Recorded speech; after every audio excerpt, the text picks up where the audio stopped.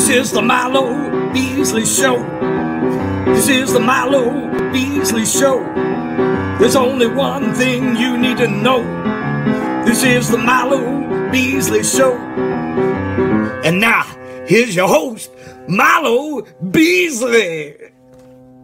And welcome to the Milo Beasley Show. Dude. We have a great one for you today. I'm so excited. I don't know the last time I've been this excited about our guest. So please help me welcome at this time. You may know him as Flo. Please help me welcome Mark Volman. How are you doing, man? Hey, wait, I want to block my face. How are you today? I am doing great. I'm doing better now that you're here.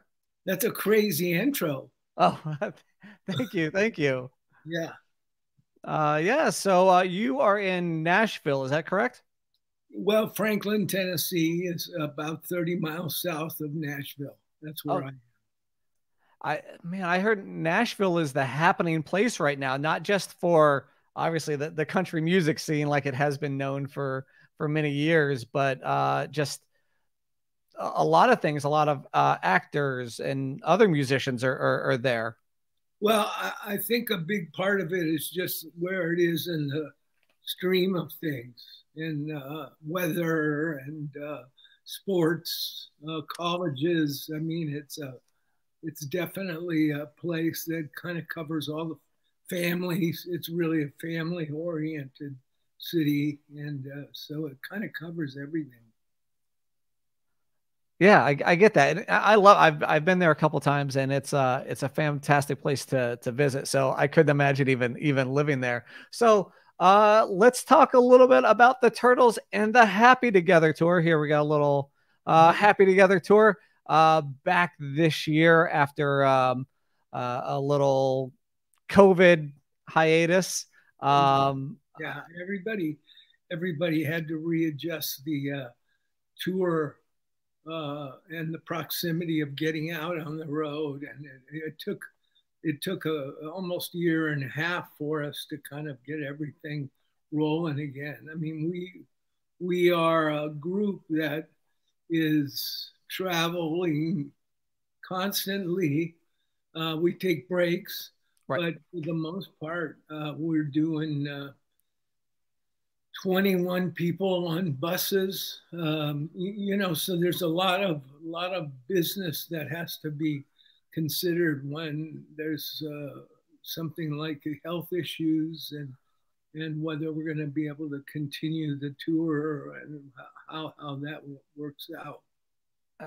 Absolutely. I couldn't imagine the logistics that go behind a tour like that. So this year, the 2022 version, of course, the Turtles headlining, but Gary Puckett is returning again, a good friend of yours. The Association, right? The Cowsills, who I've actually never been able to see live. So that's, I mean, a great lineup. The Classics, the Vogues. Just the thinking in the grand scheme of things, the songs that these artists are responsible for are why they're here.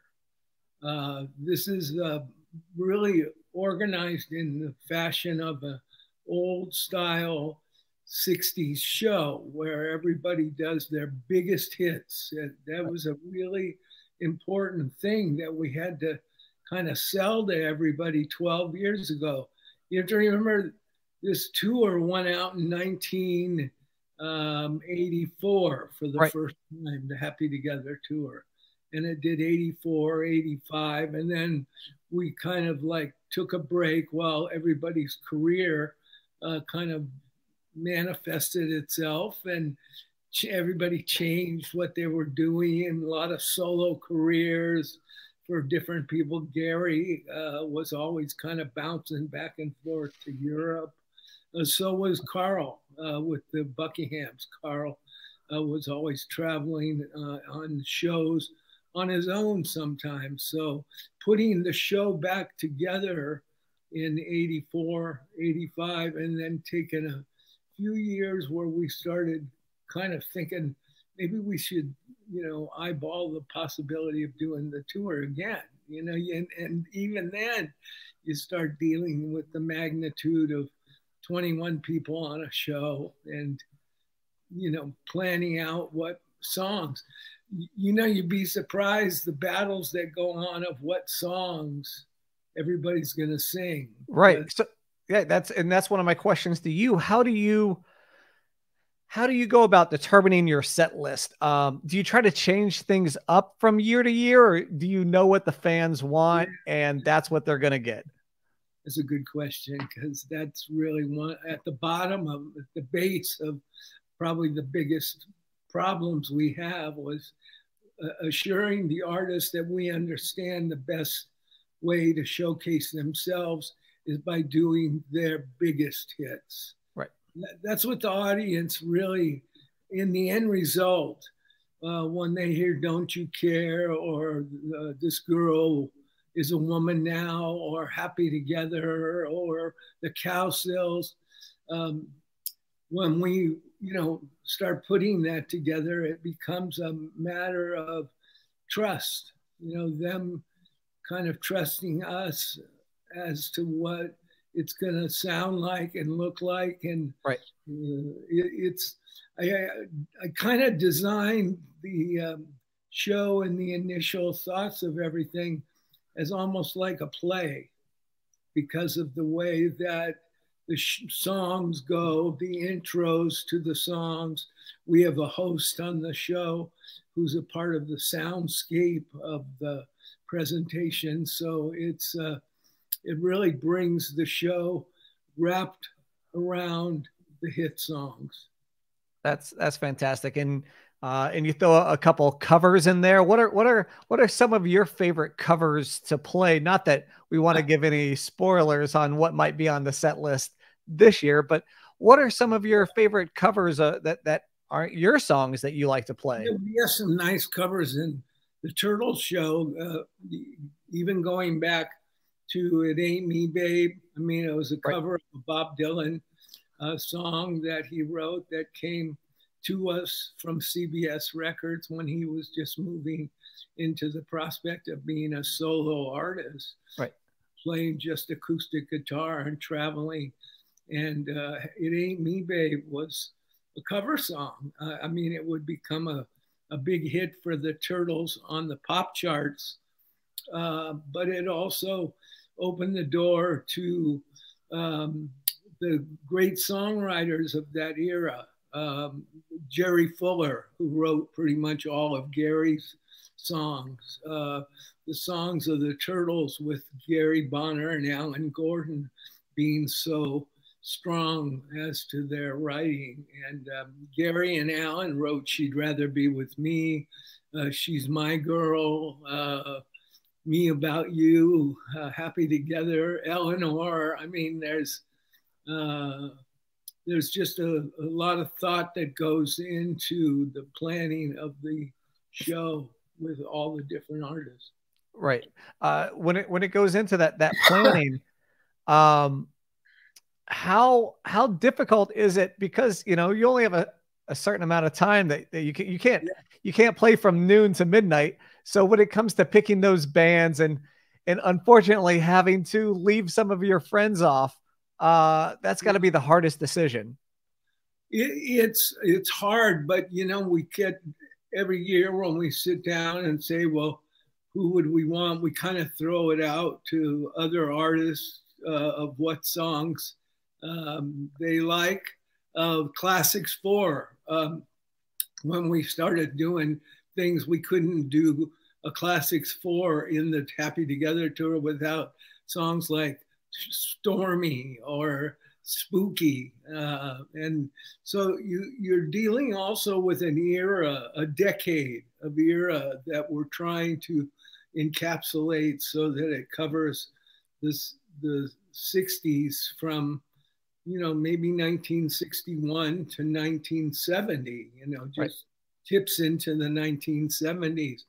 We've been thinking that maybe that's a desire change might be maybe pull in some of the 70s. There's such great songs that the 70s materialized as part of the generation of music that continues to change.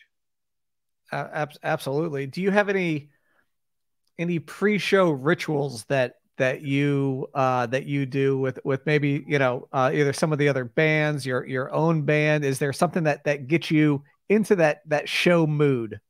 Almost immediately, I think I kind of laugh at everybody has their own way of kind of warming up. And so groups like the Association, you've got some really fine singers. I mean, those are really different songs, Windy and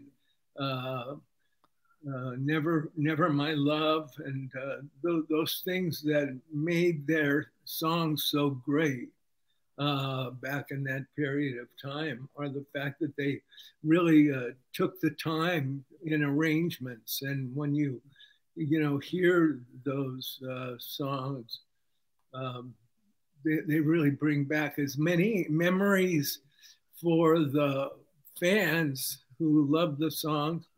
The members of the tour have that same kind of thing going on when you hear. I mean, I know the shows of each artist so well on a night-to-night basis, and the fans now. There's the singing along to the songs has become a natural progression of just people kind of waving the flag and saying we just love these songs. And that's the one of the things that I know. Warming up, Gary Puckett is fun to listen to. We always laugh because his voice is just so unique, and he's a very talented singer and a performer. On top of everything else, Gary's a great artist, and you have that same thing going with all the groups that they bring that to their show. It's just years of performing, and that's what makes it fun, because everybody knows everybody's songs and enjoys that period of time. Right. Do you get a chance to watch the other bands perform, or are you, since you are the headliner, you're on last, is it all preparation before you go on? It's interesting. I never really thought of it as kind of like opening act, closing act. In a show that I envision that each artist brings his own carefully, arrangements, and there's a certain thing that's happening in these songs in terms of radio. They all really made a life for themselves on the radio. And when you hear their songs, it's important that they play the songs the fans remember when they listened to the radio, to the girls they were dating, to just the changes that were going on in the world and everything else that it kind of covers. And it says a lot, because we all kind of stand on the side of the stage all night, That's awesome. I find myself sitting there listening to all of the bands just sitting in the sidelines of the stage. And the same with, like, from the beginning when the Cowsills, I don't think of them as like an opening act.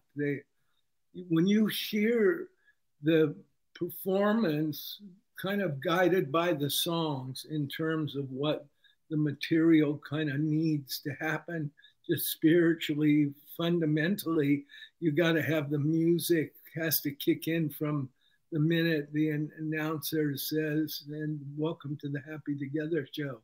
And it brings you into the show. And that's sort of, we had an album in '68 that featured Eleanor, Gee, I Think You're Swell. You Showed Me, which was a Byrds record that was given to us by Jim McGuinn and Gene Clark. hearing those songs materialize, the ballads of the association are just so strong. And everybody just loves to be there. We find that by the end of the night, we do an ending in the show where we all sing together. And it's really fun to do. And, you know, it's interesting because when we start putting together who's going to be on the show, it is materialized down to the 5 or 6 really good people, good shows, good, right. Good spirit. They're into it and they're enjoying doing it, and you can just tell. That's really what it's all about. Yeah, now, Mark, yeah. I have one of my favorite things, and I think it's a lot of people's favorite things, is I have a pick collection when I go to shows. I got some really, really cool ones. Do you have anything like that you've traded with other musicians, whether it's set lists from shows, whether it's picks, whether it's art? Do you have anything like that? Well, whenever, like, if we did a show with a group like I Want You to Love Me, who was that song? That was they're in the grand, yeah, Cheap Trick. Oh yeah, Cheap Trick, yes. I don't know if you've ever seen their show, but they throw picks out in like hundreds, in the thousands. And I remember when we first played with them, you almost forget that you have your own fan base that creates a stardom for you that you kind of don't think about. And right. When you get their pick, or they give you a t-shirt, like we do a few times. We've worked with the Doobie Brothers, and we get like some shirts from the Doobie Brothers. That's cool. During our show, and we've sat on stage and actually had dinner during their show while they sang. And that was always like part of the night for both of us. That was really fun to do, little silly things like that. Gosh, that's amazing. Again, we're talking about the Happy Together tour, which just kicks off in really just a few days right here. And again, I'm located here in Florida. It kicks off June 1st and at Ruth Eckerd Hall in Clearwater. Now, Florida is usually at the end of the Happy Together tour. Yeah, we're starting it off this time. Yeah. There's not really any particular reason that it happens, but we notice that too, because it's different, and we have friends in parts of the different country, and so it's great to get a chance to come in. And again, with the COVID, there was a lot of speculation. Right. That first leg of this tour goes back to last year. So we actually put this tour to fulfill what we usually did starting the years before. This is the 12th year. So we're bringing, even though like last year we had a little different makeup with the Classics 4 and with the box tops, and we had a little bit different. This sort of ended up with the way that we didn't have to kind of worry about it so much. These are the cream of the crop of the Happy Together show. I mean, these artists, Buckinghams, have done this show with us maybe 7 or 8 times. Association go all the way back to 1984 with the Happy Together show. So each one of these acts really fits probably the best cream of the, I don't like to say cream of the crop, but the best of the rest. Right.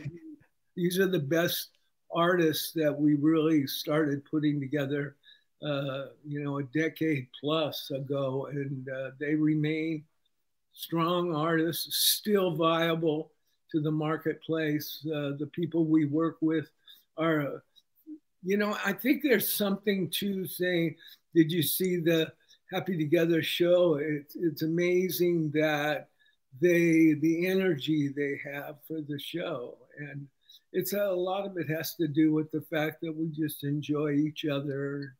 We enjoy the shows coming into the area. I'm looking forward to seeing friends in, you know, Milwaukee, and friends and up in the east part of Connecticut. And, you know, we have a lot of friends who's the Happy Together show has become a family feel the thing. We get letters from families where they buy a dozen tickets and come out, and they, you know, sit backstage and have like a party. Right. It's just an amazing thing, and we really look forward to it every year. That's awesome. Again, Florida friends watching this. June 1st, Clearwater. June 2nd, Jacksonville. June 5th, Melbourne. And June 6th, Daytona for that Florida loop. It's going to be a fun time. I want to jump into a thing that we do here on the Milo Beasley Show called the Milo Beasley Show Frequently Asked Questions. These are the same 5 questions that I ask to all my guests. I'm really looking forward to some of your answers here. So if you're ready, we'll go ahead and kick things off. All right. Question number 1. What was the first concert you ever attended? Oh, I ever went to? Yes. I went to a show in the Shrine Auditorium. Probably, I'd say it had a lot to do with my life as a singer and musician. In Los Angeles, I went to a junior high school, Orville Wright Junior High School, like the Wright brothers. Right. And, I went, and the Shrine Auditorium was a massive theater, about 2,000, big auditorium. And I went and saw an opera. I'm sorry. Oh, Madame Butterfly. Butterfly. I know it's not exactly what you were thinking, but Madame Butterfly was a fantastic story that revolved around this particular period of time. I don't want to take too much time telling the story, but the story struck me as it was about a Japanese girl who was told that they would go to the United States when the war was over, and she looked forward to it. And it's kind of a famous opera. And that opera, all I did was cry after that. And I didn't understand the story, which if you go back and kind of look at it. But that's the show that really changed my life, when I just could feel what was going on in the story. That's a great first concert. I want to take you back to November 12th, 1995. My first concert, Vinoy Park, St. Pete, the Turtles. Wow. So the Turtles were my first concert. I know the date. I remember it vividly because that was the night that I was like, wait, this is the song from Ernest Goes to Camp. All right, yeah. Well, there were also the people who this was the song from the graham cracker cereal commercial. It was like one of the first songs that actually was being used by companies for commercials, and it was an era that was beginning to start to change a lot in terms of the use of songs for film, television, right, and things like that. Happy Together was really the formula of what television was kind of looking for at that time. How were we? Amazing. Okay. Amazing. It was such a great night. Oh, that's nice. That's a nice one. That's a good one. Question number 2. Do you believe in ghosts?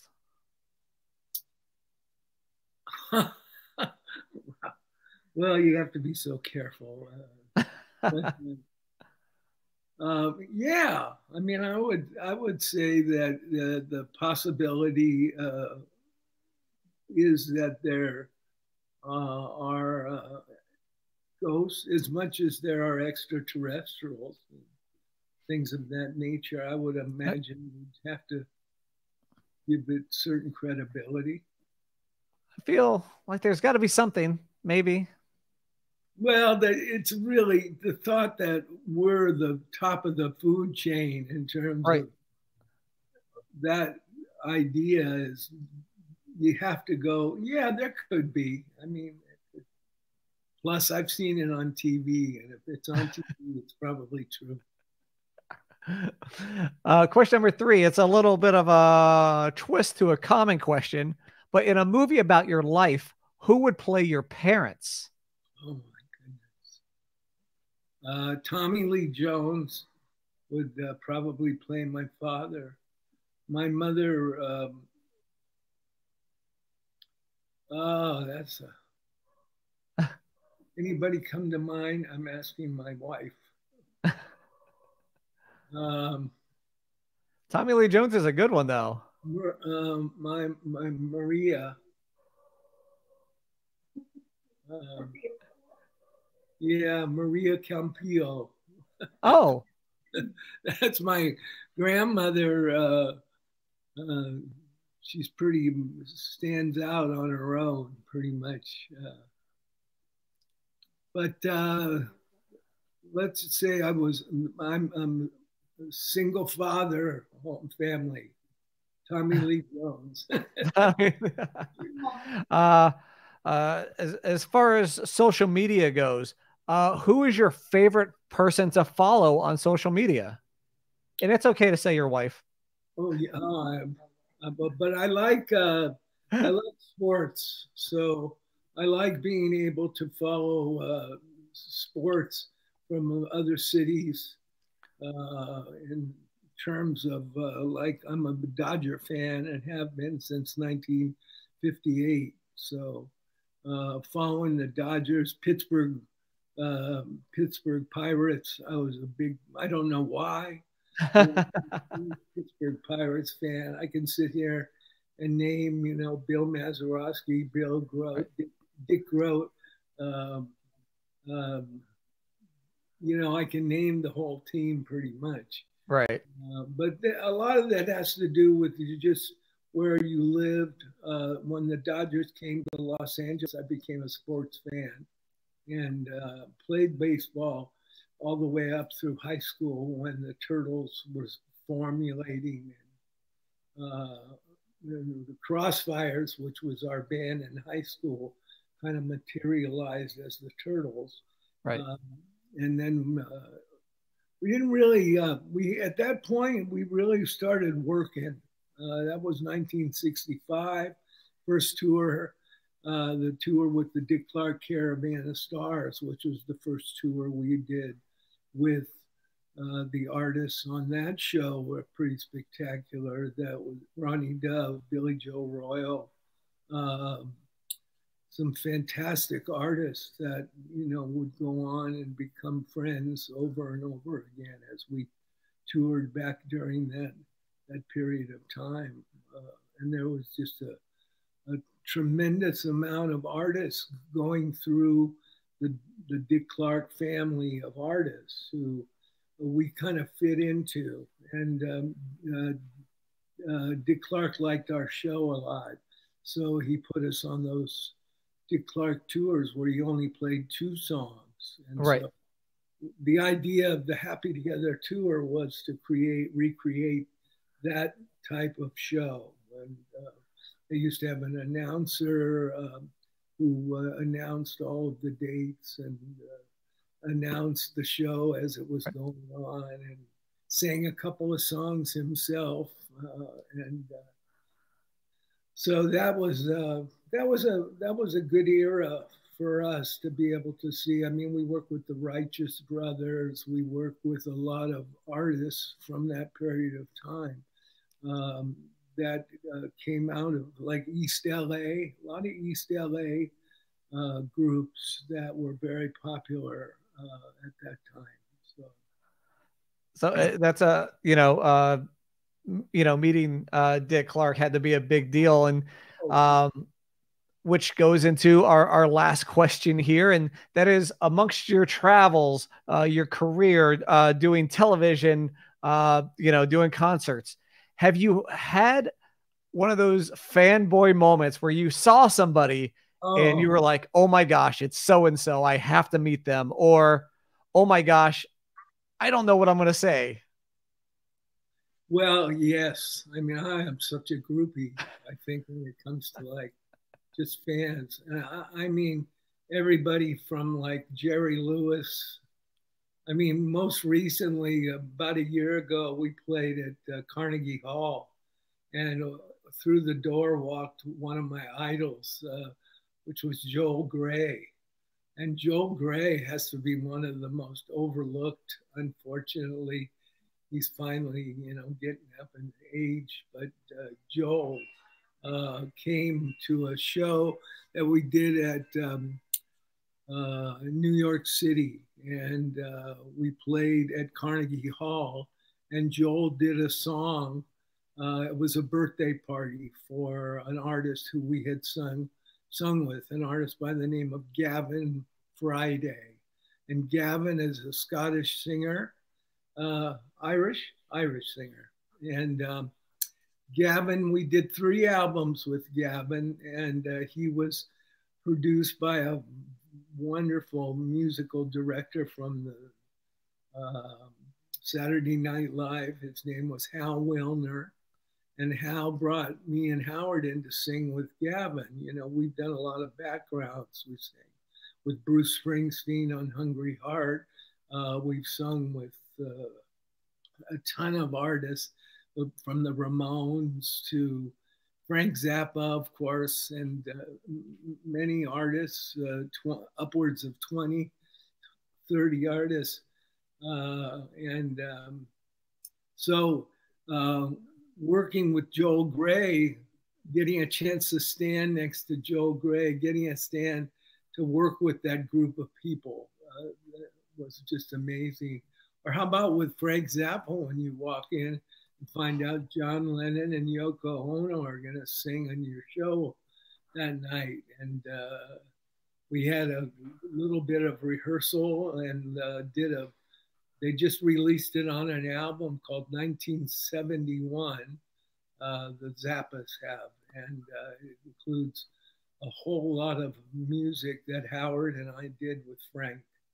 And there's how do you equate working with Frank Zappa and the intimacies that we shared putting together that music. And it's been quite a time, whenever I do an interview like this, it makes me tired. I try not to think of it in that way. It's when I moved to Nashville, it was amazing to me how many of the Nashville artists knew the Turtles. I just didn't really equate it like that very much, And it was funny, Vince Gill and Keith Urban and all these Turtle fans, I mean, we go in and play the Ryman and it sells out 4 years in a row. And it's amazing that those, people are out there just like the questions you're asking. They have their biggest fanboy moment too. And it's discovering that the Turtles is somebody else's fanboy, Right. I couldn't imagine that feeling. So it's got to be a great one. Well, this is a great one. Being here with you, you might not think about it like that, but it's who am I? come, you know, and who are you? You have a show. I'm sitting here in the outside, and my air conditioning's not working very well. Oh, So, no. yeah, so I'll call you. All right. So before we wrap up, where can folks find you, follow you on social media? They want to see, you know, pictures of the upcoming tour. They want to find information about the upcoming tour. They want to find your teachings. Oh yeah, that thing too. Yeah. What would I give them? Here we got it on the bottom. There we go. We got it scrolling. Oh. One-stop Yeah. shop. Everything you need for Mark Volman. Okay, that they can reach me. I'm not impossible to reach out to. I work with our artists all the time who are interested in how we did maybe a vocal sound on a particular group. We've done a lot of the backgrounds. Like if you listen to the thing we did with the Ramones, we did an album with them and we sang on a few tracks. And it was pretty amazing because Joey was a huge fan of the Turtles. And so he brought us into New York. And the funny story about that was Joey brought us in and he had forgot to tell us that we were staying at his friend's apartment. We weren't going to get a hotel. We were going to, in New York, we were going to stay at his friend's. Oh, yeah. And it was so funny because we walked in and I can remember the look on my partner's face when it was like, "Oh, you gotta be kidding." You know, it was like, Joey, what are you doing? Come on, we'll go over to the hotel and stay at the hotel. And it was like, okay, let me call. And he went through all this. And it was very funny because, you know, he was putting this in. It was left over from a Hooters, not a Hooters. What do you call that thing where it's all full of garbage and stuff? Okay. Yeah. More like hoarders than anything. But it's amazing to me. We were talking about this recently. You know, when we did the album 1971, which the Zappas are just releasing, it includes the album where Frank got pushed into the orchestra pit, which was a young fan ran up on stage and hit him at the end of the show. And Frank slid down about 10 feet and landed on his back, fractured his back, fractured his shoulders. I mean, it was not a healthy recovery either. It took about a year and a half. Right. We kind of ended the band at that period of time. We had done 200 motels. I mean, there's a whole lot that kind of goes on to that, but we were laughingly talking about the fact that we had done an album with Stephen Stills, Mark Bolan, T-Rex.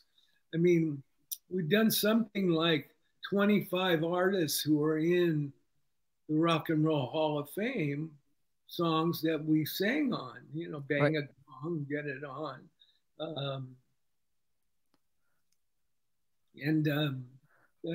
Someday that'll be a legacy that, you know, we complain so much about not being in that they'll have to put us in eventually. Probably not, but oh no, I say I absolutely. If I was a voter, I'm saying yes. Well, Mark G, I think you're swell, but unfortunately, that is our time for today. Enjoy, etc. I could sit here and talk to you all day, but thank you for taking the time and chat with me this morning. I absolutely, truly appreciate it. Well, I appreciate you giving us this ability to step out, remind people that we'll be coming through, and it's a good show. It's a really good show, and the band has been together about 12 years, so I mean, it's not a bunch of, you know, right, people who don't know what a C chord is. So it's nice that you're here for us to communicate through and with. And if you need to reach me, you've got us. Fantastic.